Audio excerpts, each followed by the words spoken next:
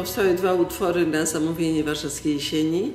Jerzy Kornowicz zaproponował mi napisanie utworu na tą właśnie Warszawską Jesień, która jest jakby tematem, jej przewodnim jest przemijanie, więc chciałam jakby sprostać temu zadaniu. Jest to utwór też o takich stanach, które są niestabilne, stąd też tytuł Liquid Air, bo jak wiadomo może powietrze zmieniać swoje stany bytowania, że tak powiem, na różne sposoby.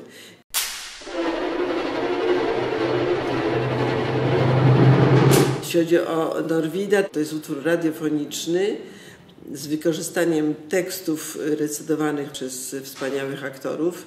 Chciałam wprowadzić Norwida na ulicę dzisiejszego Paryża, gdzie poezja także jest obecna w zupełnie inny sposób i wykorzystałam nagrane dźwięki rapera ulicznego, a także nagrane dźwięki rapera, który zgodził się wystąpić w studio i który na końcu tego utworu radiofonicznego mówi swoim raperskim sposobem tekst Norwida.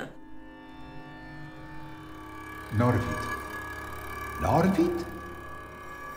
Norwid, Norwid, Norwid. Cyprian Kamil Norwid. Cyprian. Cyprian Kamil. Norwid, Norwid, Norwid.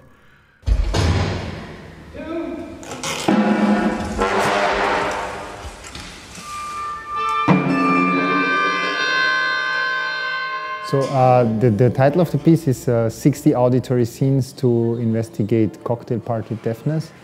And it's about this problem in neuroscience and also especially in, for computational audition.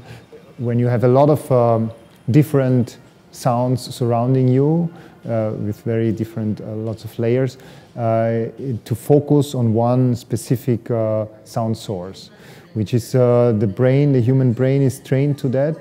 That's called the cocktail party problem, that when you have a lot of different people in a room talking, you are still able to follow one person talking.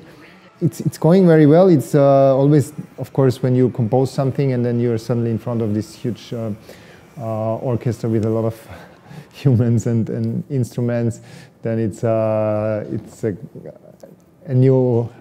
You perceive your own ideas very freshly and new, and also from the hall, since the piece it has the instruments spread in the hall and also the electronics with speakers.